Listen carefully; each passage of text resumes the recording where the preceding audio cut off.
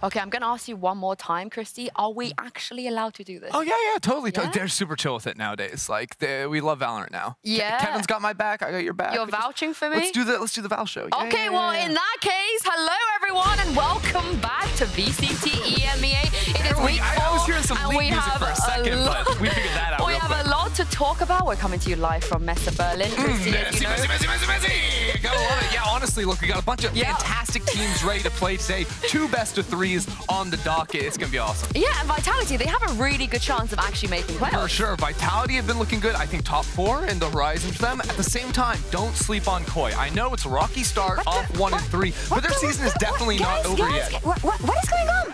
What are you doing here? What is this? VCT? That's not the right colors. It's Valorant. VC what? VCT?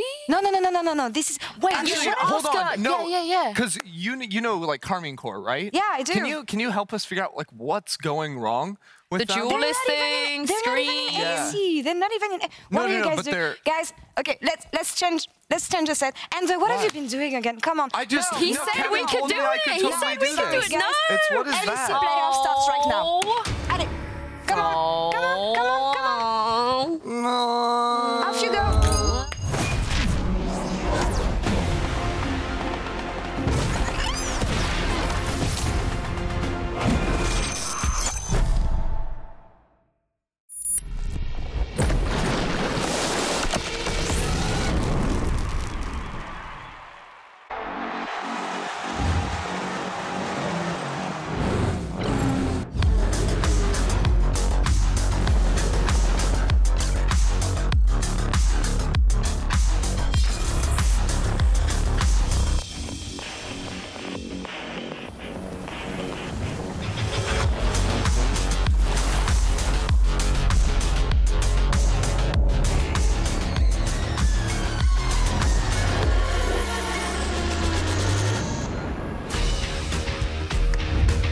Welcome everyone to the LEC 2023 Spring Playoffs live from Berlin, Germany. Tonight, BDS and Vitality will face off to make history and reach their first LEC final. Which team can keep the win streak going? I'm Laure and I'll be joined by Ender and Broxa. Ender, did you work for LEC today? No VCT, we're back to League of Legends for now. Are you ready for this? To prep, I just had some matcha this morning because, surprise, we're green now, baby. Look at it. It's very green. Spring Please branding, don't Photoshop us into awkward situations. Please for the new colors, playoffs, of course. Happy to have you back on the desk as well. Broxa, let's talk about the bracket and what we've seen so far this weekend. This is the first best of 5 of Spring Playoffs today, but let's take a look on how teams got there. We lost 2 teams yesterday. Elimination. Any surprises so far in the bracket and how it played out? Ender, on your side, what do you think?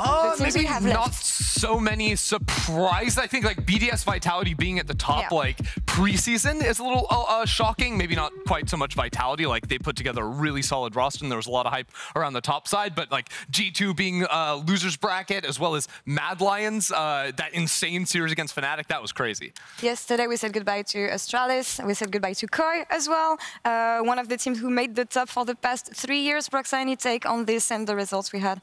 I think the Astralis series versus Matt was a little bit surprising because Matt didn't look that dominant versus Fnatic, but you know, they stepped up coming into yesterday, and of course, you know, a lot of us would have expected a bit more out of Koi, but at the same time, it was a close series, and you know, it's G2. What can you really do? And yeah, definitely, we'll see them again in summer, of course. But focusing on the Spring Playoffs we have on our hands right now, MSI is what's on the menu for today. Implications: both teams can only qualify to MSI if they win the Spring Split, which makes it hype, I would say. Yeah, it definitely makes it hype. Of course, G2 already locked in, but these 2 teams at the top, like one of them is making finals, which I think is already insanely hype. And then, you know, there's a world where if G2 were to falter, like it's just an absolute bloodbath at the top with a lot of new faces that we haven't seen near the top for a long time. A tough road, honestly, on the lower brackets, back-to-back series to play for this team if they want to make it to the finals. But let's focus on the series we have today. Vitality on the first side. Huge expectations coming from this lineup at first. Super Team meeting these expectations maybe this time around with the addition of Upset in Spring, Broxa?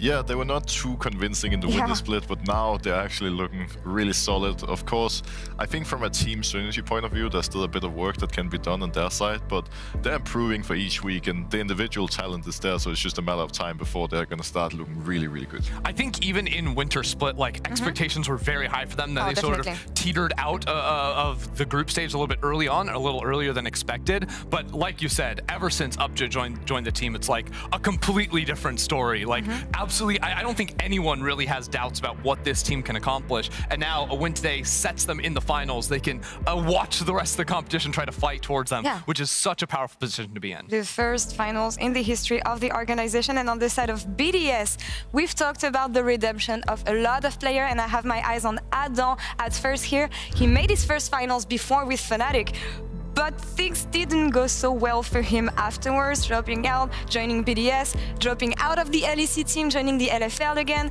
He was saying at the beginning of the year that when he came back to the LEC, he felt that he humbled down, he felt like he was a new player, a new man, and it shows on the Rift as well. Yeah, Adam has, showed off big time, and, his redemption story has been pretty beautiful so far. I'm curious to see how the matchup is going to go today, because playing against Photon is like more or less the ultimate test, and who knows, maybe he's going to, pull out the good old Darius and shine today. Yeah, I mean, I think you have sort of the unanimous best top lane of the league in Photon on one side, and then Adam, who has probably the biggest glow up I've ever seen from an individual player, right? Like, ever since he went down to the ERLs, and then hearing him talk about how it just gave him even more motivation to fight his way back to the top. Like, from the get-go, back in winter, like, he was just solo killing people on the top side, was still playing all of those, pocket picks of his, the Olaf, the Darius, also working, the meta stuff into the pool there as well. So I cannot say enough good things about this player, and now he has the chance to make it back to another final. It's going to be an insane matchup on the top end. Of course, Crowny, Lebrov used to be on the Vitality. They failed their last playoff run, but they're not the same breed this time, I think, Roxa. No, I think, again, the glow up we've seen from these guys has been so impressive. And I think it's really cool looking at some of these players, because you can see that it's not only about being a strong individual, it's about having a strong team and good team cohesion. Because in some of the previous years, they were struggling, they were not looking too dominant. All of a sudden now, they've really found themselves in a situation they're comfortable with, and all of them are on teams where everyone sets each other up for success. And it's so good seeing them shine after a couple of rough years. And it's no shocker here that, like, #1 mission today is qualify for finals. But for this bot lane, it's also a grudge match coming back against Vitality, and I can't wait to see them play, because Crowny in particular has just been freakish down in the bot side. Like, very strong laning there with Lebrov, but also his team fighting, especially on the big scaling picks. He has just unlocked a level of his gameplay that I don't think we've seen in years past. Which is going to be even more interesting, facing off against Upset in the bot lane. But one of the huge part of BDS's redemption arc has been their Immaculate Dragon setups. GB, run us through what they've been doing in the group stage so far. And I will. Thank you very much, Law. As you can already see on this full screen here, when you look at the numbers, BDS have been quite good at taking Drakes. How good? Well, their Drake percentage so far in the LEC Spring group stage is 100%. Their Drakes is 16-0. Their soul percentage is 100%. And here's come the big part. The average soul time is 24-30 seconds. That's quite insane. And do not worry about that Drake right there. It is completely safe and harmless. It is a Chemtech Drake after all. But let's go into some of the setups we also have with the Drakes, because there's two things we need to pay attention to with this setup of BDS Drakes. The first thing is just the pre-game planning. This is around 1 minute before the Drake is actually spawning. Lebrov is priming vision control around the area, and you can see it right now. Vision control in the bushes. As we pause it, vision control in the bush. And once again, vision. And then Shio's actually going to be making his way down here as well. And as we play out the clip, you can once again see that what BDS does so effectively with the pressure that Shio also gives them is that it allows the bot lane to get pressure.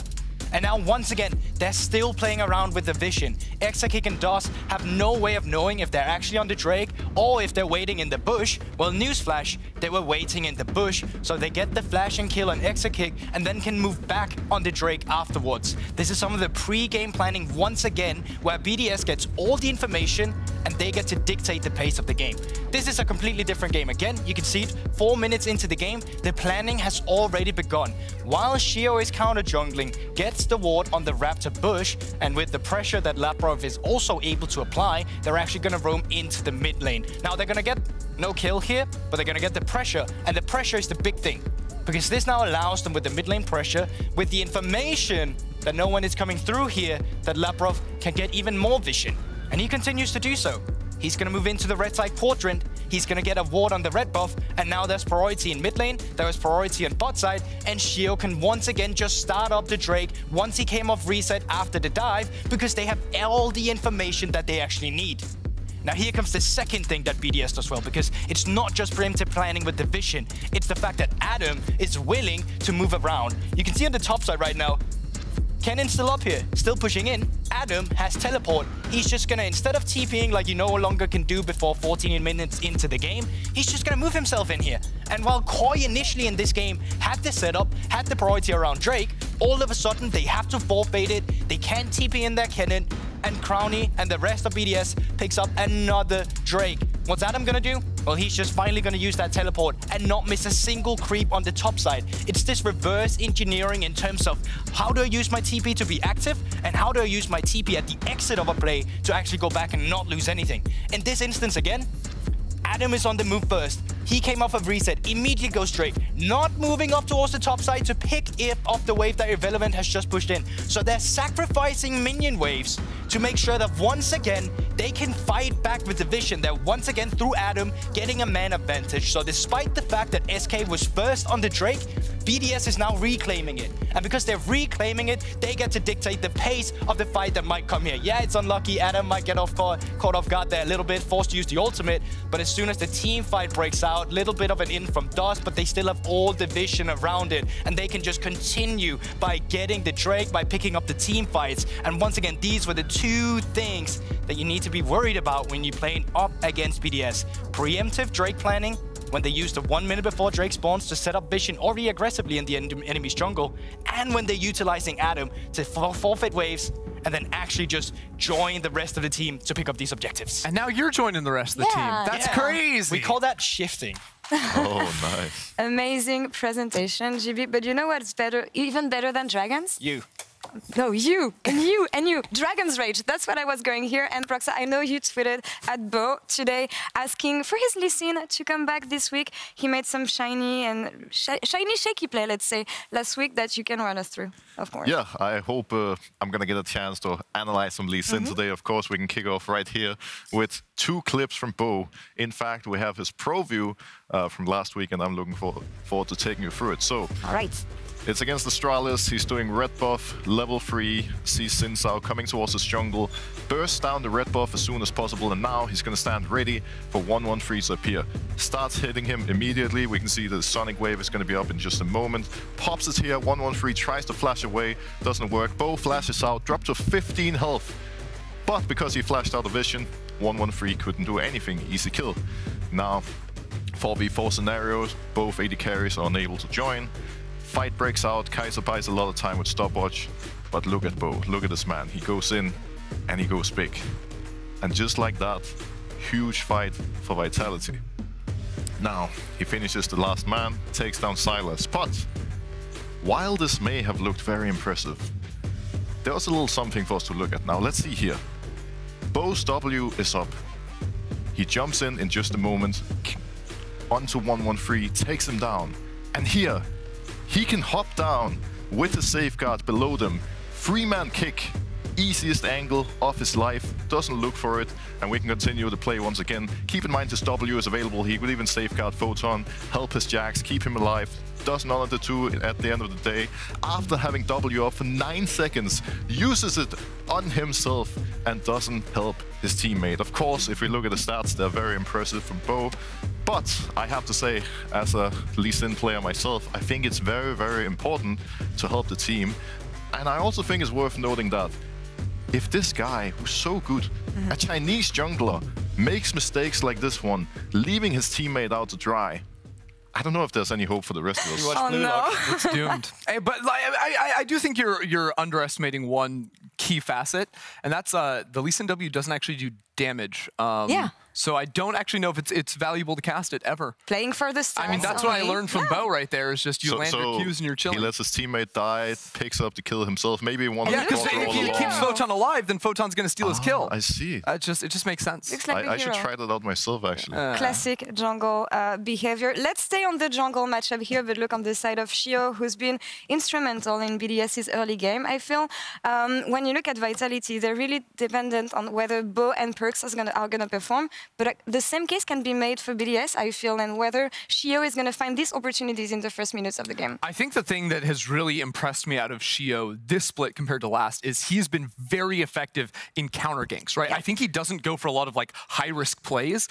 He does look for ganks himself from time to time. That's definitely in his wheelhouse. But I think he's very often showing up around his vulnerable lanes and protecting them. And I just have loved to see that. So I think especially matching up against Bo today, that's something you're going to have to be on guard with, especially if Bo's playing a more aggressive ganking jungler. Yeah, I think what's really interesting is the fact that both junglers arguably came off their best series they ever had in the LEC as well. And while also their year is quite short, they're at the peak of the career in the LEC right now. And I think both of them, either one is going to have to go down or fall today. They've both been aggressive. Shio has loved counter jungling as well. It's been one of the foundations of BDS in the early game as well, the way he can take charge. So I think the jungle matchup is something you have to focus on going into this series.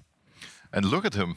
Doing push-ups, exercising before the game. You think Bo does push-ups right now? I hope so, otherwise it's going to be a rough one. Warming up before going on to the Rift. I want to focus on the bot matchup as well. We've talked about Upset joining in for Vitality and giving a bit of fresh air in this Vitality lineup, but Crowny on the other side also has been one of the best performing AD carries we had in spring. 100%. And I think the thing that I want to highlight every single time is his positioning within team fights. It's very rare he's putting himself in positions where he can get caught out by key abilities. If he is, he's dodging away from the proper spells and getting involved. Yeah, and just this is one, of course, of many where he does that. This is the pentakill, but there was also the other time around the Drake where he legit just flashed into the enemy team. It's about knowing when he can go in that makes Crowny so scary. And that's also the other side of the matchup today with Upset.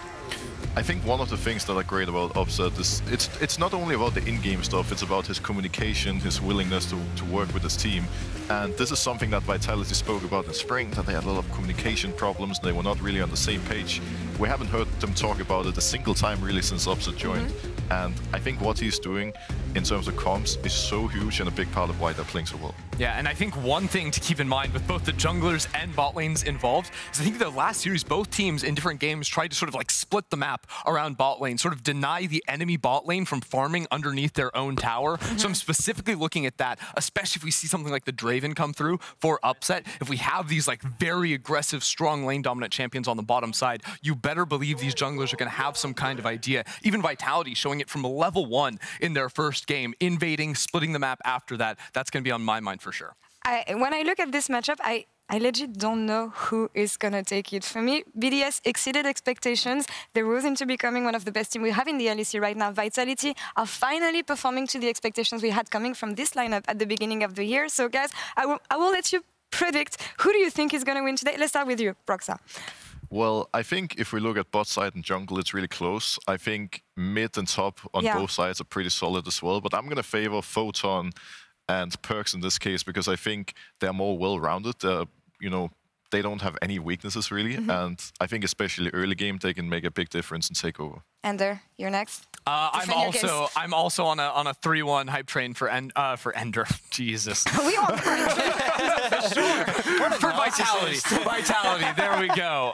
But you know, if Vitality win, then I am by default winning too because I predicted them. It's all part of the plan. Ultimately, I think Bo just came off of a absolutely sick series, and I think that there is going to be a heavy focus around the bot side. Like, yeah, top lane is really exciting, great players up there, but I favor Photon in the isolated matchup, barring some of the more unique picks out of Adam, and I think that Bo's going to devastate bot lane with some Perks rooms. 3-1 Vitality Club, let's go. GB, what do you have? Well, I'm going to go against them all, throw a little spanner into the work. Thank you. And I'm going to follow the 3-1, but I'm going to go for the BDS instead. And I'm confident, I'm feeling it today. I've actually made a bet with Broxah. Thank you. Yeah. And remind me, Broxah, what is it that's going to happen if I win today?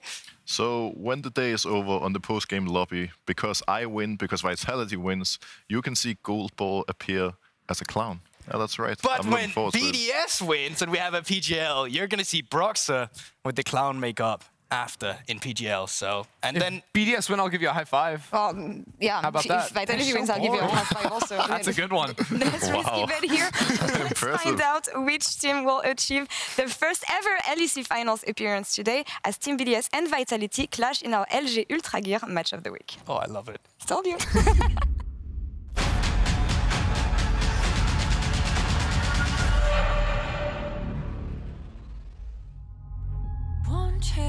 When we screamed in December, I already knew we are good enough to be among the top of the league. It was just everyone else that was doubting. Some of them who didn't believe in me are obviously messaging me now, right, and congratulating. BDS cementing themselves in the LEC as one of the teams to beat, as they will smack down on SK.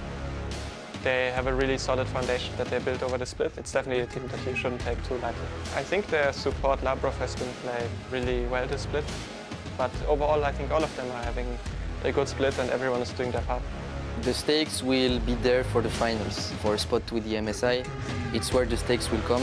Before that, we'll just treat this as a best of 5. Now it's just about us really going the last 2 steps and really showing that we are the best team.